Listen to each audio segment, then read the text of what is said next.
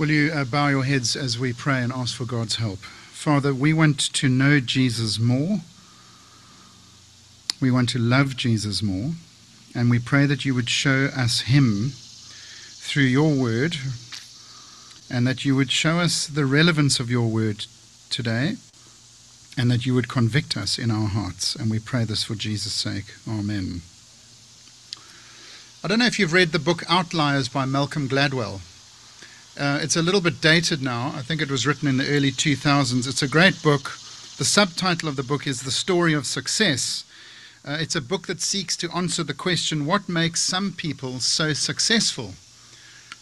What makes them outliers? In the second chapter, which is called The 10,000 Hours Theory, Gladwell argues that to become proficient in your field, whether your field is music or art or sport or computers, raw talent is not enough.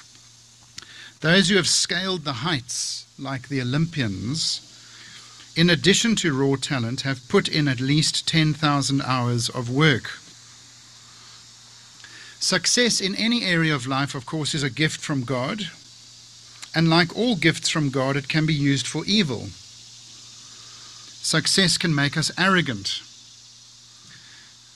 In his excellent book on idolatry, Tim Keller says the following about success. More than any other idol, personal success and achievement lead to a sense that we ourselves are God, that our security and value rest in our own wisdom, strength, and performance. To be the very best at what you do, to be at the top of the heap, means no one is like you. You are supreme. And that can lead to making you feel like you are a god. I think that almost certainly would have been the case with Pharaoh. In his society, in his time, he was considered a demigod. He would have been worshipped. He was powerful and educated and rich and confident.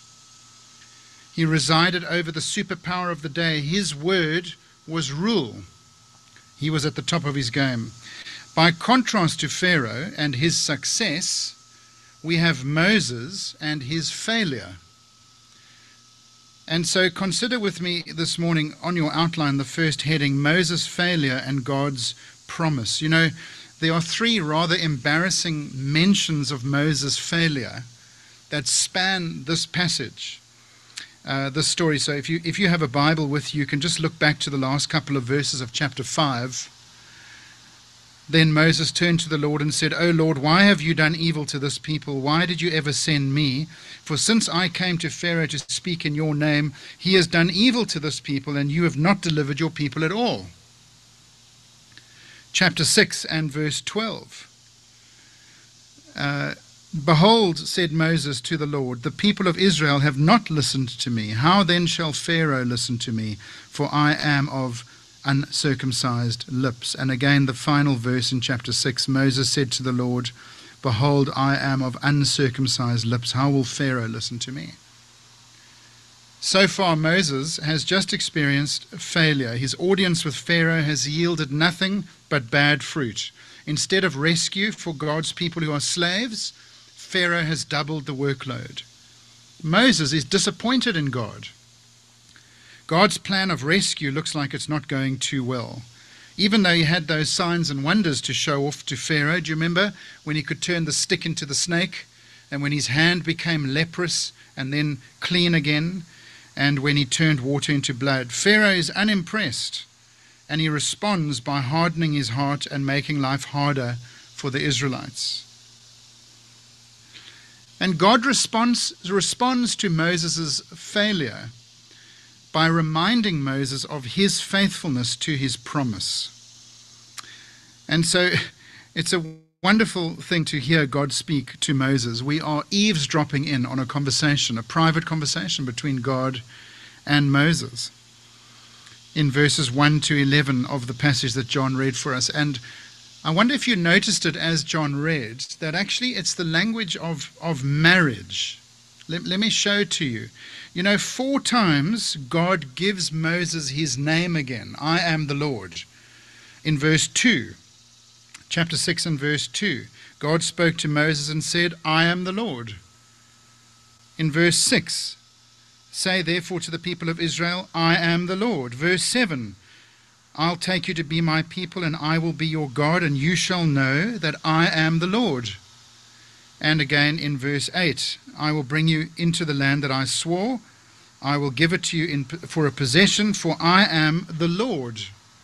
4 times in one conversation, God gives Moses his name again, which is the word Yahweh, which translated is I am the Lord. I wonder why Moses needed to hear the name of the Lord 4 times in that conversation. He already knows the name of the Lord. 2 weeks ago, if you were here, or if you heard the sermon online, we had the burning bush story, where God introduced himself to Moses. He's known that God's name is I am the Lord. And so why does God have to repeat it here again? It struck me as I was thinking about it that actually in the marriage ceremony, do you remember when you were married? I don't know what it's like for you here, but in our country we'll say something like this: I grant, take you, Lilibet, to be my wedded wife, to have and to hold from this day forward, for better or for worse, for richer or for poorer. Does that ring a bell for you? Are those the vows you use as well? Why do we say our names? It's not because we've forgotten who we've turned up to marry that day, is it? It's because it's a solemn occasion. That's the reason. It's the language of solemnity and oath and promise before making a pronouncement of commitment. Nothing is so reliable as God's promise. And God wants Moses to understand that he is the God of commitment and oath. Just like the faithfulness of a husband or a wife is expected within marriage, so God is saying that he is a faithful husband who will keep his promises.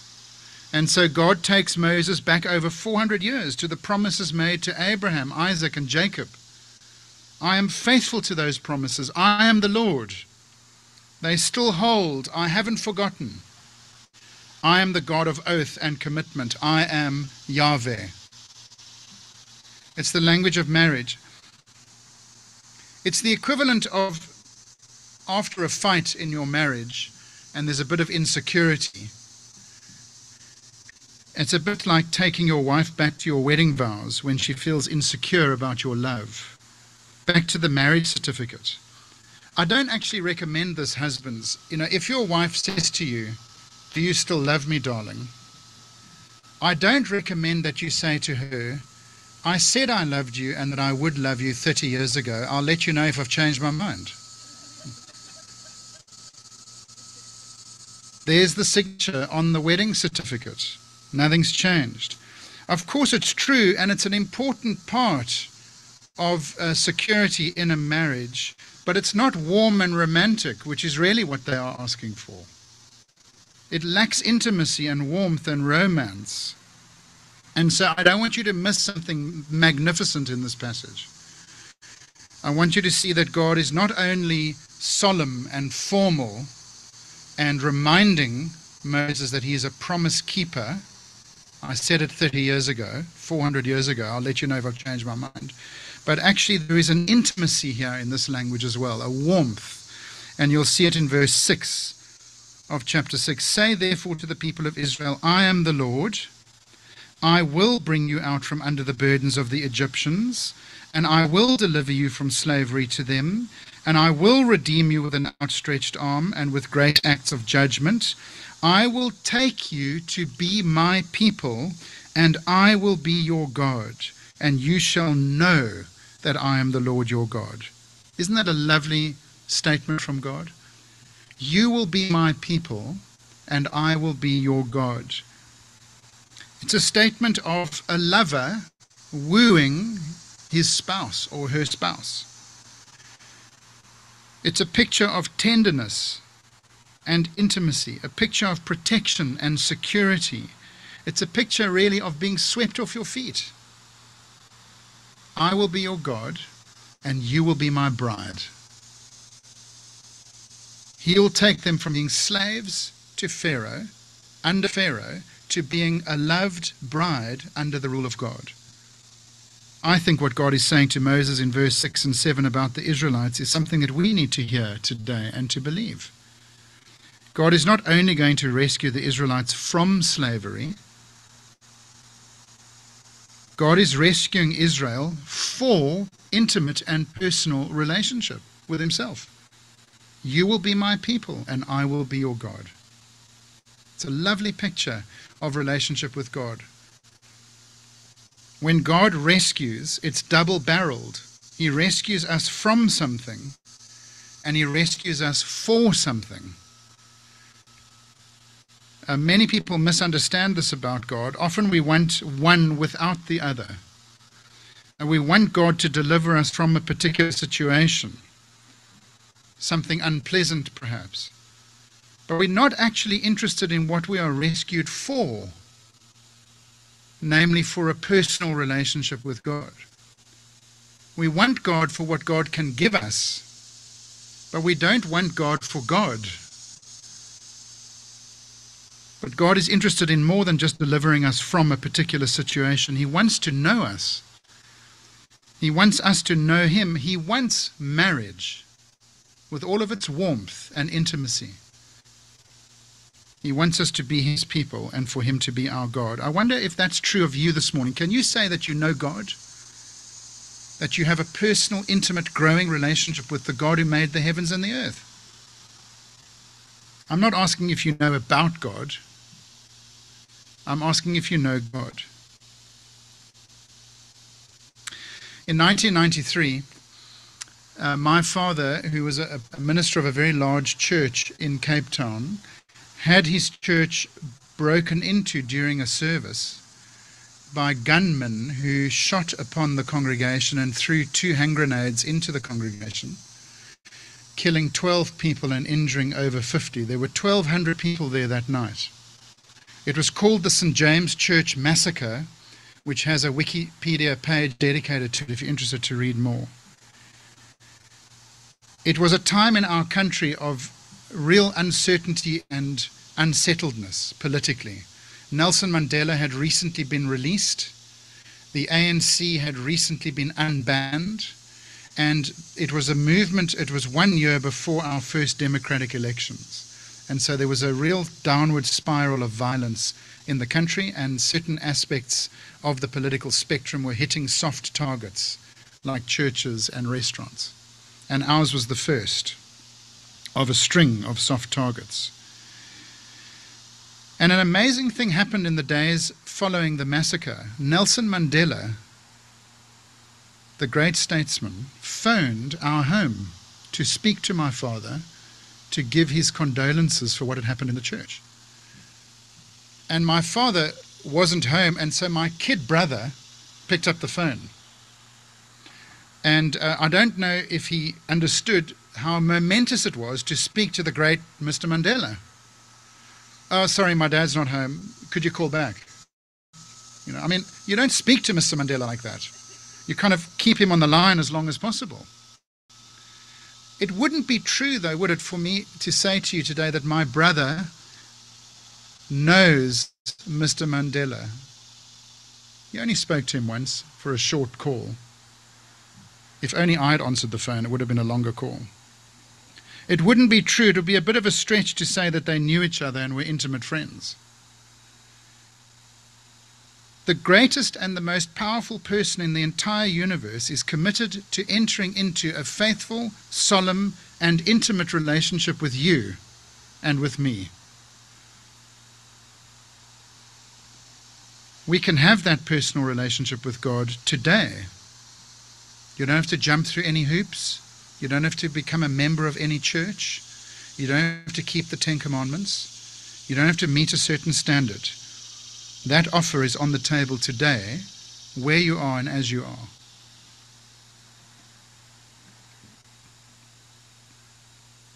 So kind of God.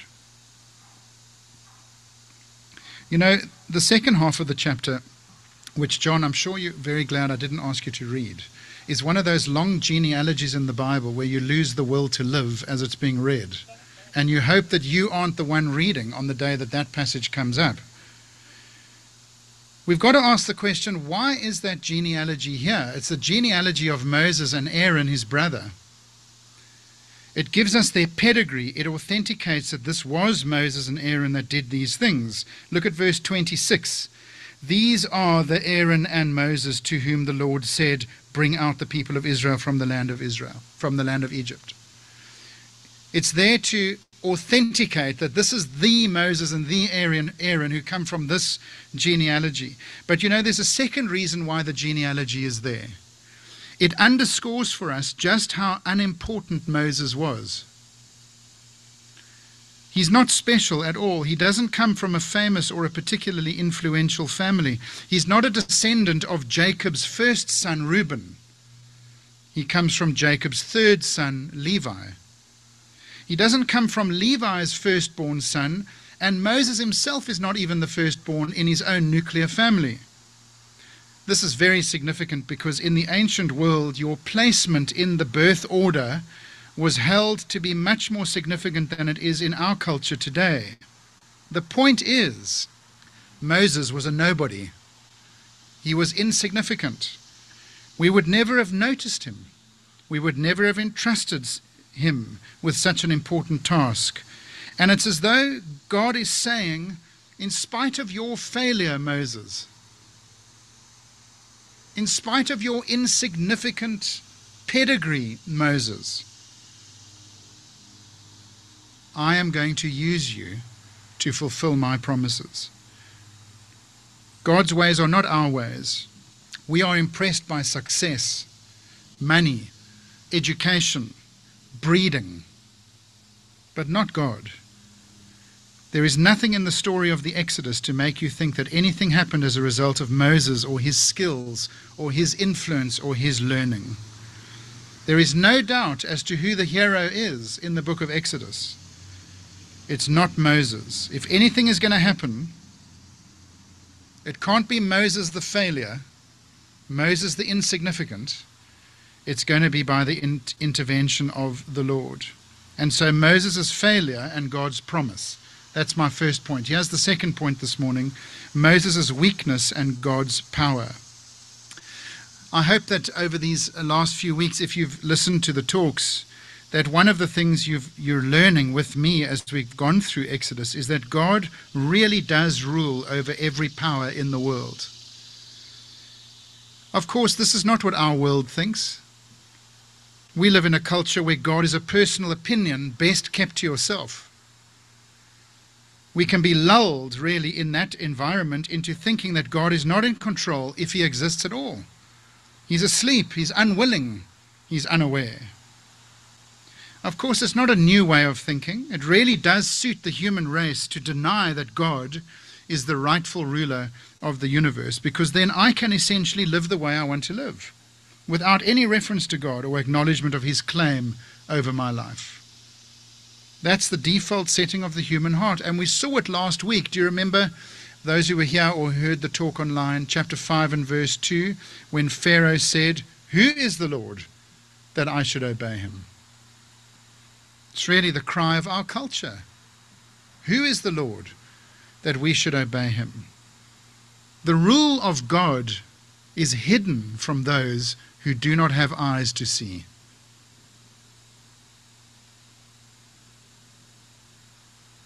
Because of Pharaoh's contempt for the God of Israel, he has contempt for the people of God, and he treats them abominably.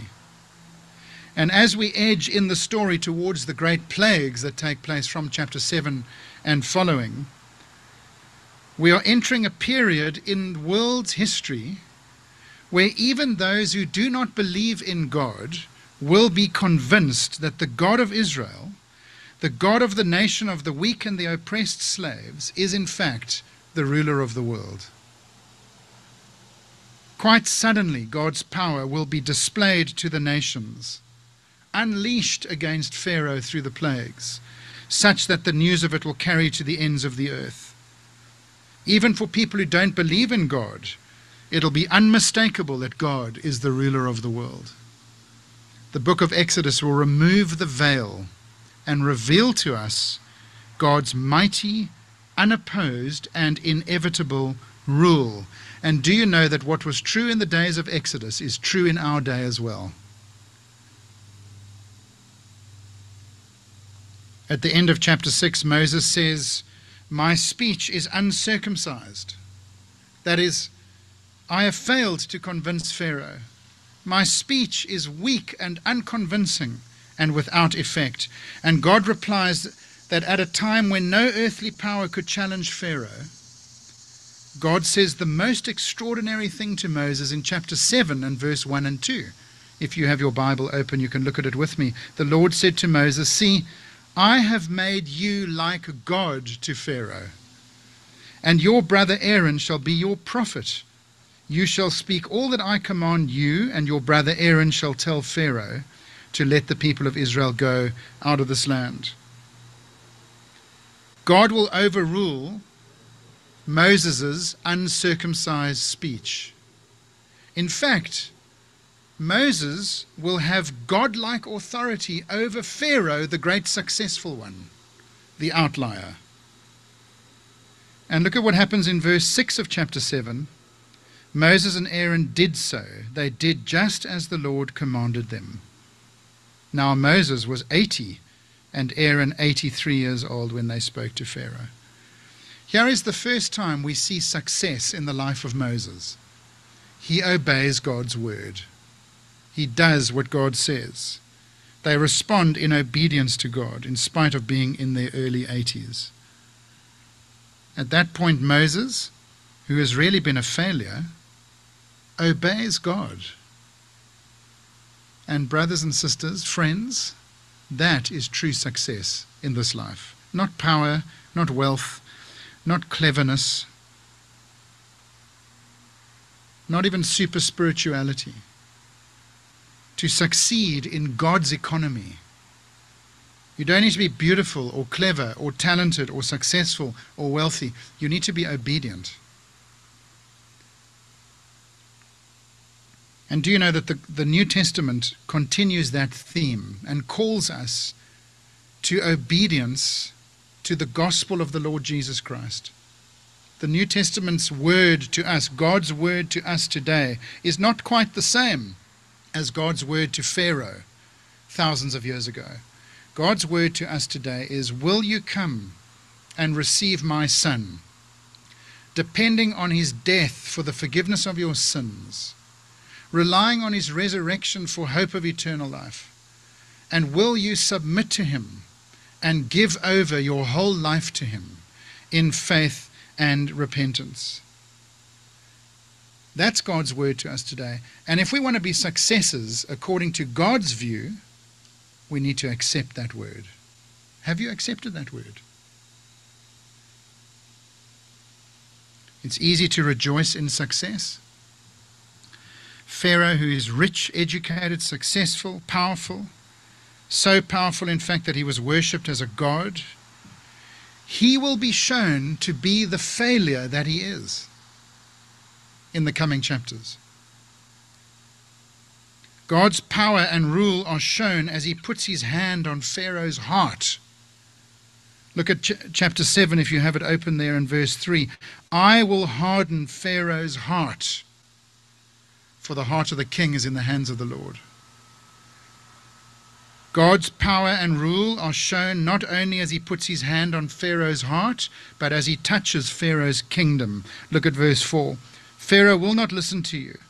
Then I will lay my hand on Egypt and bring my hosts, my people, the children of Israel, out of the land of Egypt by great acts of judgment. The Egyptians shall know that I am the Lord when I stretch out my hand against Egypt and bring out the people of Israel from among them." God's word can lead to the hardening of hearts. You know, whenever God's word is read and explained, as it is faithfully every week from this pulpit, there are always two things taking place. Hearts are being softened and hearts are being hardened. And do you know that both are the work of God? "I will harden Pharaoh's heart," says God. "I will bring his kingdom down," says God. And the New Testament has warnings for us, brothers and sisters. I'm sorry that I didn't include verse 8 in my outline. That was my mistake. But Hebrews chapter 3 and verse 7 and 8 says this: "Therefore, as the Holy Spirit says, today if you hear his voice, do not harden your hearts, as in the rebellion on the day of testing in the wilderness." Here is a call for us to have soft hearts when we hear the word of God. Verse 12 of the same chapter of Hebrews says, "Take care, brothers, lest there be in any of you an evil, unbelieving heart leading you to fall away from the living God. But exhort one another every day as long as it's called today, that none of you may be hardened by the deceitfulness of sin."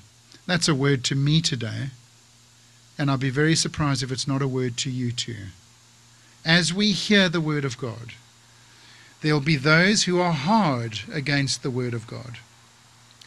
I want to ask you this morning, won't you reconsider your position and soften your heart and come to the Lord Jesus Christ in faith and repentance? Many of you have done that. The warning to us today is, will we keep on being soft to the word of God and not become hardened by the deceitfulness of sin? Well, let's pray that that'll not be true of us. Will you bow with me? Heavenly Father, thank you for this word to us this morning. Thank you for how relevant it is in spite of having been written thousands of years ago. Thank you for your kindness in seeking us out and wanting intimate and personal relationship with us. Thank you that you have made that possible through the death and the resurrection of your dear Son, our Saviour, the Lord Jesus Christ. And we pray that we would respond rightly this morning by softening our hearts to you, maybe for the first time. Or maybe we know that we have wondered and there's been a growing hardness as we have entertained sin and its deceitfulness. Have mercy on us, we pray. Do not give us over to ourselves. Soften us and draw us towards yourself, so that we may be your people and you our God. And we pray this in the wonderful name of Christ our Saviour. Amen.